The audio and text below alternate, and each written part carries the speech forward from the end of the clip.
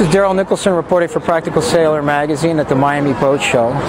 We're seeing a lot of alternative energy products here. One of them is the SuperWind wind generator, one of several wind generators we tested in 2007.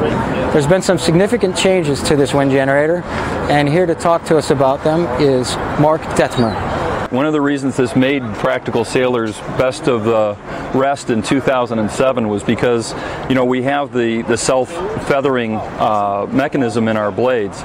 This unit is a commercial unit, unlike a lot of other wind turbines in the industry. And you know, we pay attention to things that our commercial customers as well as our marine customers need. You know, whether it's RF gain dampening in the back end as we convert AC to DC, or whether it's you know, durable things that are going to survive saltwater conditions out at sea. It's really important to us to listen to our customers and get it right. One of the things that our customers asked us about was micro wind turbines are notoriously noisy. They shake, they vibrate. We have eliminated a lot of that with balancing our hub and having long carbon fiber blades that are balanced both for pitch deflection as well as the weight of each one of them.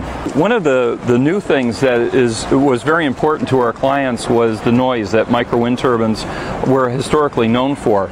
We were already, as your test proved, one of the quietest in the industries, but we had commercial clients that were looking for it to be quieter yet, and of course the sailboat industry and folks that live aboard boats want this as quiet as it can be, especially at night when they're sleeping.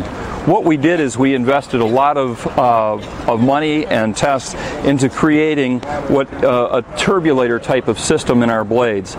The trip area is what makes the blade go around, and by adding this new feature to our blades, we've been able to decrease the decibels from around 20 down to around 10. Wind works where you have wind, and that's one of the things that we try to get across to our customers. If you're in an area like St. Pete and there's just not enough wind, a wind turbine doesn't make sense for your boat. But if you're down in the Caribbean, you can expect, you know, 8, 10, 15 amp hours an hour, 24/7, as long as the wind is blowing. And in the trades, that's a good wind area. Up in Nova Scotia, you know, so you have to pay attention to where you're going to be using a product like this. And the reason is these aren't cheap. This is a commercial wind turbine. It's meant to have a long, long life. And you're looking at about $22.99, including the charge controller, the dump load resistor bank, the safety switch, the turbine itself. And by the time you put on an aluminum or a stainless steel mast, you're probably in the area of about $2,800 to $3,000 with installation. So you have to pay attention. Do you have the wind to make it make sense? If you do, it's a great tool. If you don't, you might want to consider another option. You can find out more at www.superwind.com.